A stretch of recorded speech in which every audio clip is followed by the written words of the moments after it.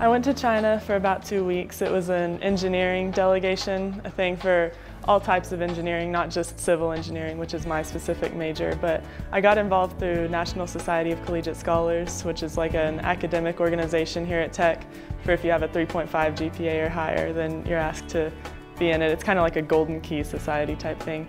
And through that, I got offered this trip to China where I met people from all over the world. It was just amazing. There were students there from Spain and South Africa and Australia and Canada, you know, so it was a great experience. I had a lot of fun. I just got so many perspectives from, you know, all over the world. You meet that many people, you're going to get lots of different perspectives on engineering and just international relations in general, and then being immersed in the Chinese culture while you're with all these other cultures is just like an experience that you're not going to get anywhere else. You know, it's a once-in-a-lifetime thing. It was really special.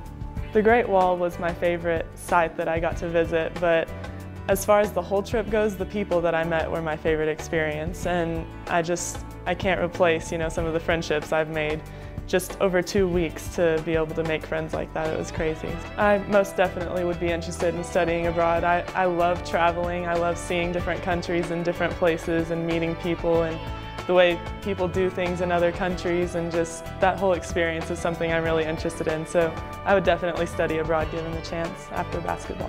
It's nice to come back to Kellen and all my teammates. I missed them while I was in China, and Kellen was making fun of me because she was like, "I'm finally here with you and now you're going to China for 2 weeks while I'm stuck here working out by myself." But I think that gave her a chance to kind of bond with her teammates and, you know, get the kind of feel that I've had for these past 2 years without her, and now we can just mix it all together and it's going to be a really fun year.